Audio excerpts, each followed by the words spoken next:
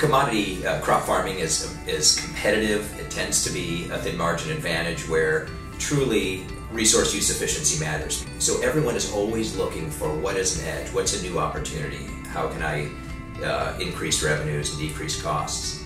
Double cropping is a way to massively increase land use efficiency, and with demonstrations of how that can be successful, other farmers will adopt quickly, and farmers have always shown an ability to learn from their neighbors very rapidly. The heavy rainfall that we have here in the South is a risk, a problem, and an opportunity all at once. It's a risk because if we make ruts in the field in the fall with a late harvest, they essentially become lakes in the spring that you can't farm through, and it's possible to lose a whole season. Water is also a problem because it causes a lot of runoff and that goes downstream. But water is also the opportunity because 50 to 60 inches of water is a resource that allows us to grow more than twice as much as we're growing right now. So to be able to put that to the use of the crop and use more of that water that ends up transpiring through the crop instead of running off is increasing productivity and reducing downstream pollution at the same time.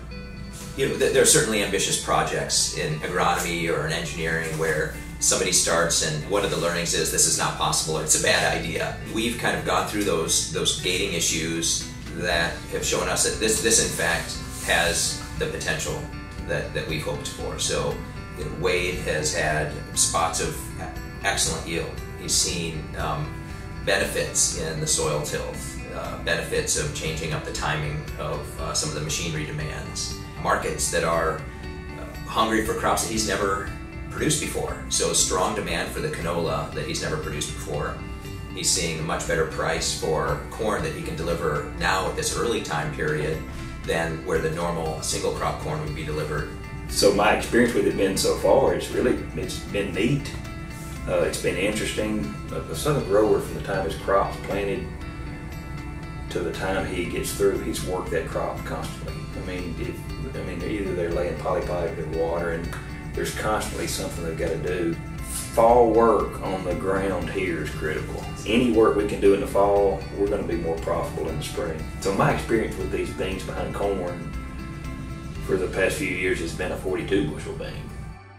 We think that knowing knowing the climate and knowing the soils are the key parts, and we need to be really clear to start with to be successful with the double cropping. Thinking in particular about the soil, within fall line we have a sensor that measures the electroconductivity, and that gives you a really good picture of the variability of soil texture within the field. We are ahead of the game if we know that before planting either a winter crop, if we want to double crop it with a summer crop or two summer crops.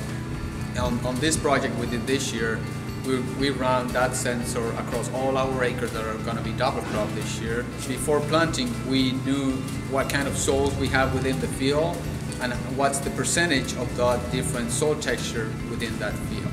After the harvest and before planting the double crop, we're going to be doing some soil sampling in those fields to be able to confirm the soil texture and different micronutrients. That way we can manage the double crop in a different way depending on the different potential of those soils within the field.